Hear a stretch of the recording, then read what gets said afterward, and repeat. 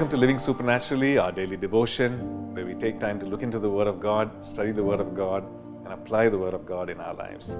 Today we are looking at the walk that all of us as believers are called to.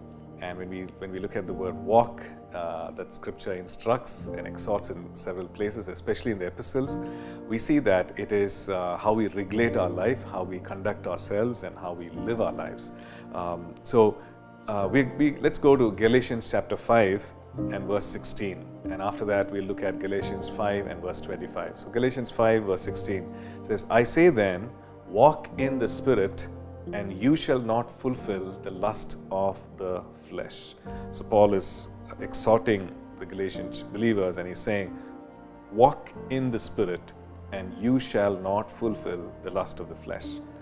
Verse 25, if we live in the Spirit, let us also walk in the Spirit. So the reality is this. If we go down to verse 17, it says that the flesh lusts against the Spirit. So if the flesh referring to the sinful appetites of the body, or it could be the appetites of the body wanting to be satisfied in sinful or inappropriate ways, right? The flesh lusts against the work of the Spirit, against the prompting of the Holy Spirit. But if we walk in the Spirit, we will not fulfill the lust of the flesh. So the key to victory is this. The key to victory is to walk in the Spirit, to walk as led, instructed, prompted, commanded, and empowered and guided by the Holy Spirit. If we walk in such a manner, then we will not fulfill the lust of the flesh. The lust of the flesh always brings us down to live a life at a far lower realm than what we are designed to be as believers, as sons and daughters of the Most High God. Romans 8 and verse 13 says, if you live according to the flesh, you will die. But if by the Spirit you put to death the deeds of the body, you will live. So we need to walk in the Spirit as instructed to put to death the deeds of the body. Right? We need to walk in the Spirit. If we ever want to, if we are frustrated by the things of the flesh, and if we want to be victorious over the things of the flesh, over the lusts of the flesh, we need to walk in the Spirit. There are no two ways about it. Because if we walk in the Spirit, we will put to death the deeds of the body. Secondly, this is something that we see, that we can put to death the deeds of the body. Right?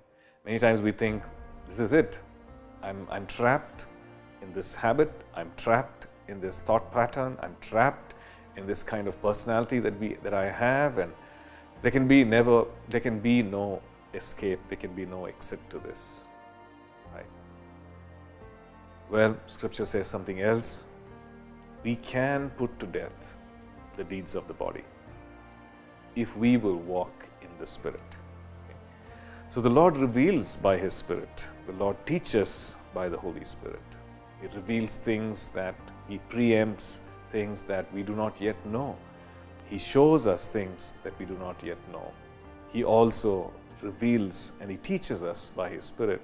He teaches us to prosper. He teaches us to be victorious. He teaches us to overcome by the Spirit. So here's the exhortation once again, to walk in the Spirit so that we can put to death the deeds of the body and not fulfill the lusts of the flesh. Shall we pray? Father, we thank You for this exhortation to walk in the Spirit. To walk in the Spirit, O God. To be led, prompted, guided, empowered by the Holy Spirit daily.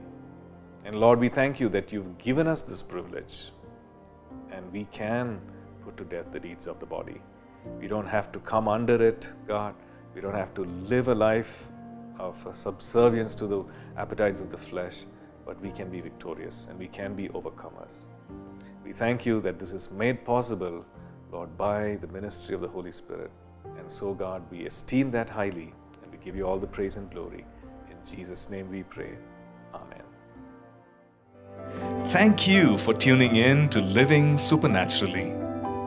For more resources to strengthen your spiritual walk, please visit apcwo.org.